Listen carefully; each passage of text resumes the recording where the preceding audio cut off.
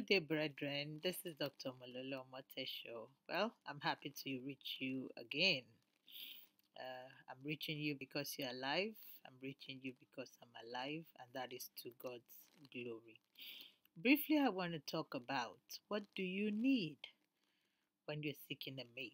So many people have asked me, what do I need to look out for? What do I really need when I'm trusting God for a mate? It really depends. Do you want a mate for sure? Then you have to go for who fits the bill. Do you want a mate that would be a first lady or what have you? Then you have to look out for who fits the profile. But if you want a mate that would endure the test of time, you want a mate by God or through God, you want a mate that would be there for you through thick and thin, then you've got to trust God. And when I ask people what's the most important thing, some people say, oh, she has to be beautiful. Some people say, oh, she must be a Christian. Some people say, oh, she must be educated. Guess what? The most important ingredient is the will of God. God's will. What is God's will? You've got to choose what God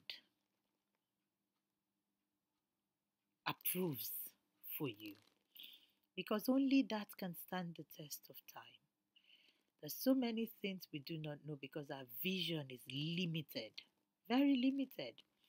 If you're going to end up in a village where nobody speaks English and you're going to be king there, and you're going to have to move there with your wife, guess what? Being a model, a beauty queen, may not really be necessary. Phonetics may not really be important. It may be important that she can teach other women, how to be enterprising. It may be important that she's able to carry people along. It may even be very important that she knows how to speak the local dialect. You don't know where you're going. You don't know where you're going to end up. A man ended up becoming a president and his wife could not construct English. Could she have learned? Yes. If she had a teachable spirit, that would have worked out just fine. When Baba Adeboye and Mama Adeboye started their journey, they had no idea Baba wanted to become the youngest professor.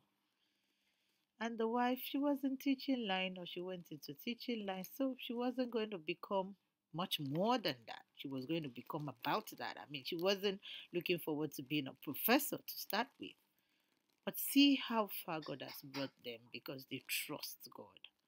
I want to say, trust God. You've tried on your own, you failed. You've picked the prettiest woman and she has failed you. You've picked the most handsome man and he has let you down. The pandemic calls us to a time of introspection. Sit down and ask God, what do you want for me? What would stand the test of time? What would augur well for me? What would fit my future? What would help? Who will stand the test of time? Who will be there from? We don't even know how long we're going to live. So many deaths around us. I don't know when I'm going. I know where, I don't know when. But if we just trust God, then we can go ahead with whoever God is sending our way. And if there's one or two things the person does not have, she's not too, she's loud. You can teach her to be modest, or you can, mentor her to be modest, or guide him to be modest, to be civil. There's so many things we can learn. Well, I trust that you pick one or two things from this short message and that you trust God.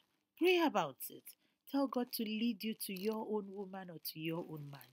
And trust me, things would work out well in the end. Everything will work out for your own good.